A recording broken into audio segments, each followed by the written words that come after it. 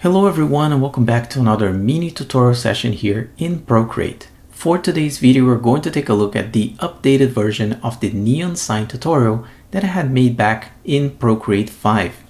Now in Procreate 5X, it's actually much easier to achieve the same look and feel for these neon type effects. Also, just a quick reminder that if you'd like to download the actual Procreate files, brushes and colors used here in this video, together with an extended step-by-step version of this tutorial, a 20+ custom brush pack with some of my go-to brushes, my favorite color palettes, and more, don't forget to check my Patreon page, which is in the link in the description box of this video. So now, let's get started.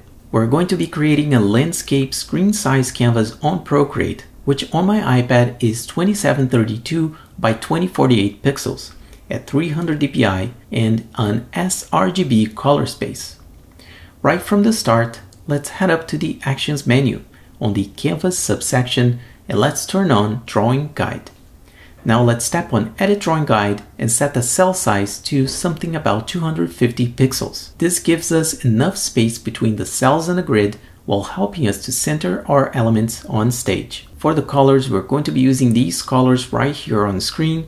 So if you'd like to copy them, please pause the video at this point and take a screenshot of this frame.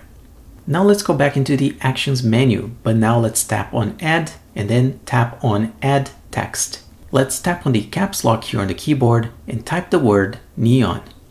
Next, double tap on the word in order to select everything, while at the same time bringing the floating font selection panel. For the font, we're going to be using Futura Bold. We're also going to be creating two versions of our text layer. The first one is going to be an outline version of the font, so make sure to tap on the outline attribute over here on the bottom right section of the UI, as well as making sure that the option to capitalize all letters is also turned on. So after repositioning our text at the center of the screen, let's head back into the Layers panel and tap on our text layer. Slide the layer to the left and tap on Duplicate. Next, tap on our new layer and then tap on Edit Text. This time turn off the outline only mode, creating a color-filled version of the same neon word. Back in the Layers panel, let's duplicate both text layers. Turn off the visibility of the first filled and outline version of the type and move them to the bottom of the layers list. These are going to be the original copies of your type layers. Now tap on each new duplicate of your text, then tap on Rasterize. Now let's select this medium gray value from our color palette, then type on the first Rasterize text layer, then tap Select, then tap again on the same layer and tap Fill with Color. Repeat these steps for the other visible text layer as well. Finally, pick the darkest color from our color palette, create a new layer that sits at the bottom of everything, and color drop that darker shade onto the background. The darker background will help you create a more convincing effect as you work on this file with the neon letters. Next, let's create a new layer, and using a monoline or studio pen brush and the green color from the color palette, let's draw some medium thickness lines on the inside areas of each letter. Make sure to not fully connect these lines, as neon lights many times are also made in this fashion, having a little gap between each light tube. Another good example here is the O letter. Make sure to leave a gap just before you complete the full circle. Once finished, make a copy of this layer, turn off its visibility, and save it as well as a backup source. We now have all of the components to create this effect. First, let's select the neon green layer and head up to the Adjustments menu. Let's apply a bloom effect as a full layer, following the settings that you see here on the screen. For the percentage of bloom, let's add somewhere around 40%.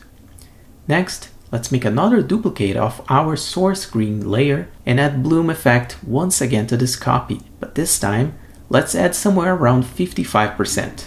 On the first bloom layer, let's set the blending mode to screen. On the second bloom layer, the one that you added around 55% for the bloom effect, let's set the blending mode to color dodge. This gives a really nice burn effect to the neon lights. Next, let's add an image of a brick wall that I found on Unsplash as the background layer for the scene. If you are using the same image, let's head up to the adjustments menu and apply some hue and saturation as a full layer effect once again, taking out all of the saturation and leaving the brightness to about 25%. Next, let's make a copy of the filled version of our neon word. Tap on that layer, hit select, then tap on the layer again and select fill layer, filling up this layer with a green color. Next, let's head up once again to the adjustments menu and apply a generous amount of Gaussian blur to this new layer, creating what it will feel like the neon lights are now hitting the center of the brick wall. Lastly, create a new layer on top of your gray frame layer, set it as a clipping mask in the blending mode to screen, and using the white color swatch, draw some angled lines at some corners of the letters. Finish up by applying some Gaussian blur and taking down the opacity of that layer to somewhere around 50 to 60%. As a finishing touch, if you do decide to take your exercise file a little bit further here, you can create a couple more layers. One is a screen blending mode and the other one is an overlay blending mode. And play with other colors coming from the corners of the frame, adding a few more hues to the overall green scene.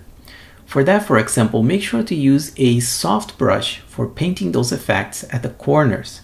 On the overlay blending mode layer, you can paint something in pink, for example, at the top right section of the frame. For the screen mode layer, you can perhaps try something in blue at the lower left section. Feel free to play with the opacity of these layers as well in order to achieve the desired effect. And that's it. You have just created your neon light typography illustration entirely done in Procreate. So that's it for this video, guys. I hope you guys enjoyed it. If you did, a like would be super appreciated, as well as make sure to hit the subscribe button for all the tutorials, tips and tricks, reviews, and everything to make you a better digital illustrator every day. Now on the right side of the screen, there's always more content for you guys to watch. One is my latest upload, and the other one is a video that YouTube is recommending you to check it out. Thank you so much for watching, and I'll see you on the next one.